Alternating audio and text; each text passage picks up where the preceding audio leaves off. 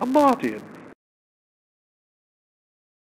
You know, there's a famous story about when Graham Parsons, who's a musician from the late 60s, early 70s, when he died, his friends stole his casket at LAX and they took it out to 29 Palms, which is the desert about an hour and a half southeast of Los Angeles, and they set his coffin on fire as the sun came up. And not, you know, it's been since the song has been written. It was made into a movie. I think it was called Graham Auto Theft or something like that, with Johnny Knoxville, unfortunately. But, and I just love that story. It's such a romantic story, and so I was down in New Orleans and trying to come up with a good song, and thought of like, why don't I take that story with maybe some personal experience, and weave it into about losing a really great friend, and as a tribute to them, taking their ashes to the, driving overnight to the ashes, take the ashes to the beach where you grew up,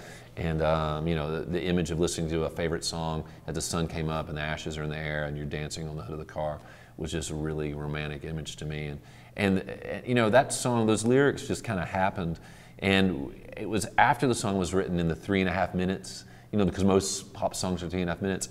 It was after that we recorded it and everything that we realized that Lifetime is 3.5 minutes exactly. It may be 3:31. And the song that's referenced, the R.E.M. song, Perfect Circle for Murmur, is 3.5 minutes long. So you letting that out. Look at that. Out. You got a piece of information that no one's ever I've kind of tell people that now. Yeah. But so, hocus pocus.